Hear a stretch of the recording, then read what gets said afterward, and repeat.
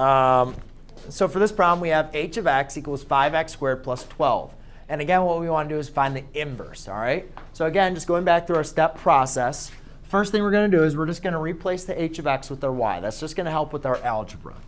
So we replace with the y, 5x squared plus 12.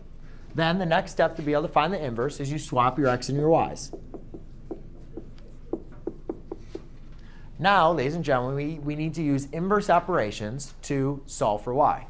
So the first inverse operation is I need to undo subtraction by doing subtraction property of equality on both sides. So I get x minus 12 equals 5y squared.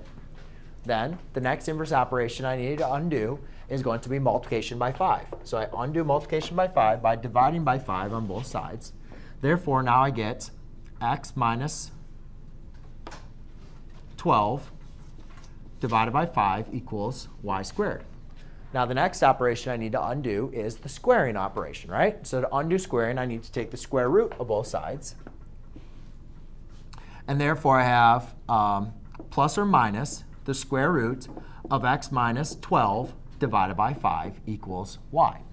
Last thing we do is we replace this with their inverse function. And I'm just going to swap these around. So I'm going to rewrite that h inverse of x equals plus or minus the square root of x minus 12 divided by 5. Now, I told you guys what we're going to do is rather than just dealing with this inverse, we notice that plus or minus, this is not going to produce a inverse function. All right? So to find the inverse function, I'm just going to deal with the positive value. And I'm going to put a constraint now. Because I know that all values of x that are less than 12 are going to now make my root, my radicand, negative. So therefore, I'm going to put a constraint where my x has to be greater than or equal to 12. Because if it is 12, then I get 12 minus 12 is 0. 0 divided by 5 is 0. It's still a positive value. Or it's still going to be part of our function. But any number less than 12 will not make it a function because it will make it negative. But greater than 12 will be positive.